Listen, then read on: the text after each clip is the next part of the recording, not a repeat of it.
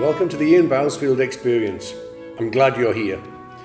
This series of podcasts are just things that come up in my mind when I'm thinking about playing, when I'm thinking about teaching, and general thoughts about music. There are some things here that I hope you'll find really useful. And don't forget, if you've got any comments or if there's anything you want to discuss further, go to ianbousfield.com. Hello. Another in the What I Learned From series. Today I'm talking about Maurice Murphy, the great Maurice Murphy. Possibly the most special brass player I ever got to work with up close. My hero in my childhood and someone who I became very close to. We had a great relationship. He was, of course, first trumpet in the London Symphony. And the first time I heard him play was like probably all the rest of you. The first time I heard Star Wars. I think I was 10 or 11 years old when the first Star Wars film came out. And that first top B flat that he hits at the beginning of Star Wars was life-changing, and I decided at that moment, aged, 10, 11, 12, I can't remember exactly, that I was going to become the next principal trombone in the London Symphony. And so it turned out to be not that long thereafter. An interesting story is what many people don't realise is the first note of the 1M1, the theme tune to the first ever Star Wars film. Would that be episode 4? I forget it actually in the order of it. It was the first one I ever did. Was the first note that Maurice Murphy ever played as principal trumpet of the London Symphony Orchestra. Of course, he'd been on trial and they'd tried him, and he'd finally decided to take it. He moved down to London, and 10 o'clock in the morning at Denham Studios was this relatively unknown film composer at that time called John Williams, and a totally unknown producer called George Lucas. And so, welcome to the orchestra, our new first trumpet, Maurice Murphy. Bang! That was his very first note as a member of the orchestra. So he was my hero when I was a kid. The first time I met him was when I played in and fortunately won the Shell London Symphony Orchestra Music Scholarship. And he was so lovely to me. He was so nice. He was a wonderful guy. And at the same time as I met William Lang, Bill Lang, who was a generation of trumpet players before Maurice. He was still in the London Symphony at the time. And then he came to record the Tomlinson Cornet Concerto with Yorkshire Imperial Band when I was there. And it sticks out in my mind for two things. One is how he could just play so beautifully time after time. And the other thing was how he could just play beautifully time after time, having had a relatively large amount of beer to drink, which was very strange to me and still is very strange to me today. I don't know how on earth he did it. Okay, enough of the anecdotes. What did I learn from him? When you sat next to Maurice, it was a very beautiful sound, but it wasn't big. It sounded really small, but amazingly focused. And I had to really get lean. I had to really go for the centre of the note if I was going to balance with him. And the further away you got from him, the bigger his sound got. The higher he went, the bigger his sound got. Someone who's quite similar to that these days is Reinhold Friedrich. Particularly that higher he goes, the bigger he gets. And Maurice was very, very much like that. So he never actually sounded like he was making that much noise, but if you've heard the recordings or you ever heard him live, you know he was. So it was the importance of the centre, the kernel of the note, the purity had to be there, but it had a real core because that was the only thing that went. Anything that you do this way doesn't count, just makes you feel good.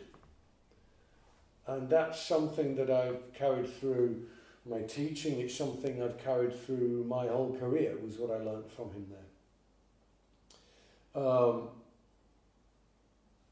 I also learnt,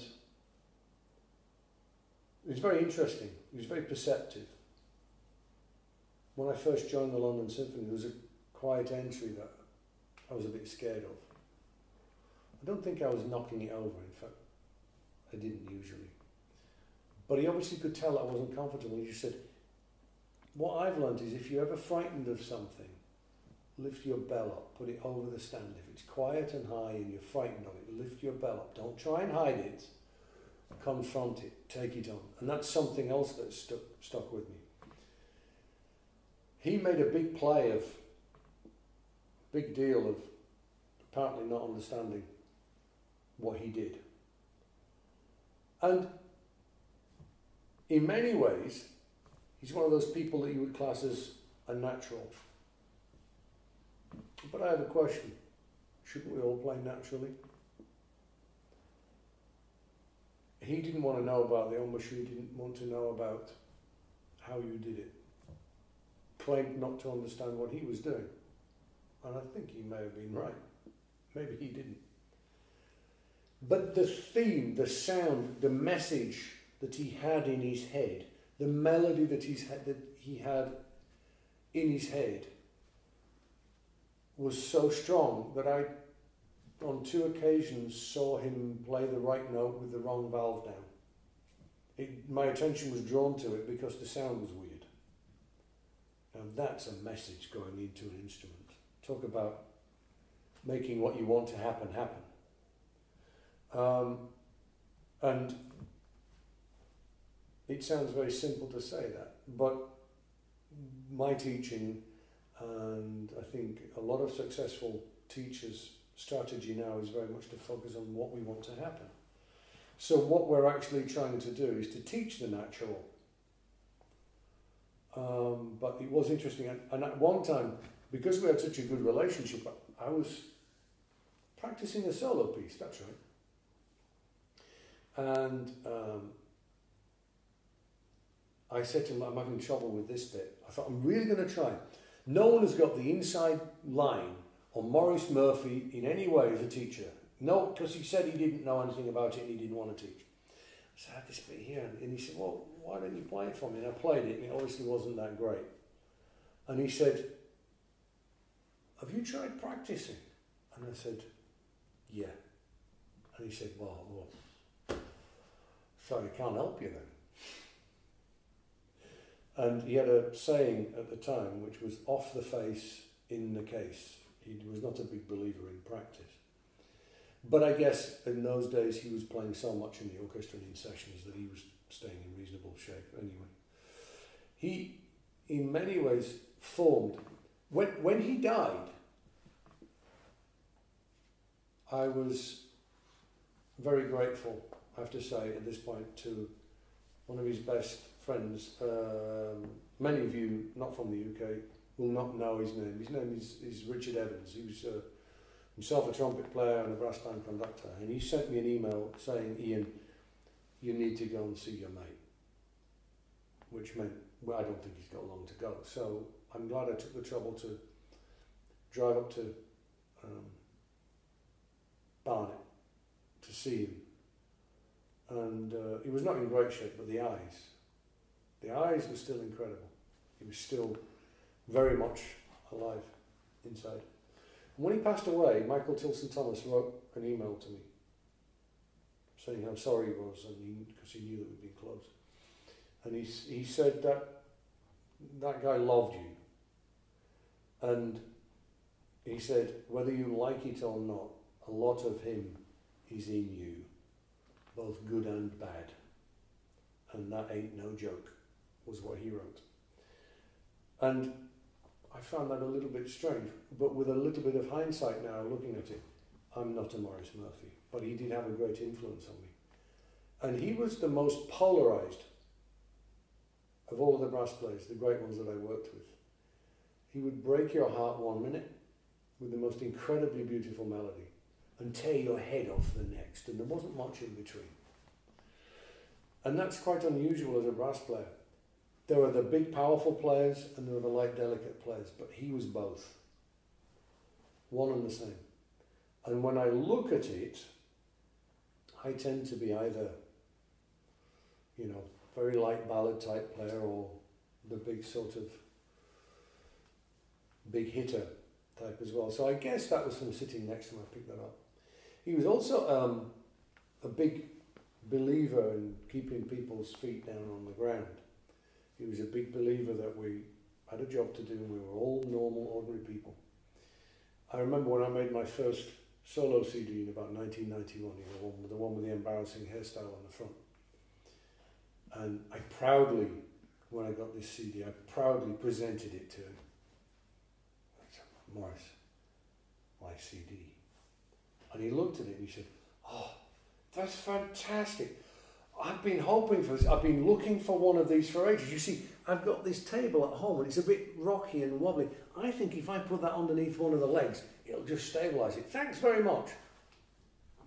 And it was with that kind of humour that used to keep people's feet on the ground. He also had a way of speaking to in a way to conductors that the rest of us would have got fired for. I don't know how he did it. He was very, very charming. So, I guess that's about it. I still get caught unawares.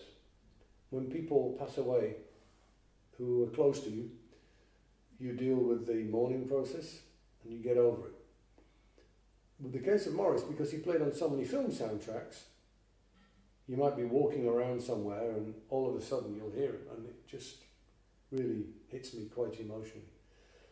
So he was really, really special, and I'm very happy to have got the chance to give you a few of my thoughts and memories and some of the things I did learn from him. I learned more from listening to him and from the way he behaved than, you know, I did from trying to draw pieces of information out of him. But very much, sadly missed. So there you go. I hope you enjoyed that. If there are any issues that you found particularly interesting, don't forget to contact me, and always go to ianbousfield.com for lots more interesting stuff.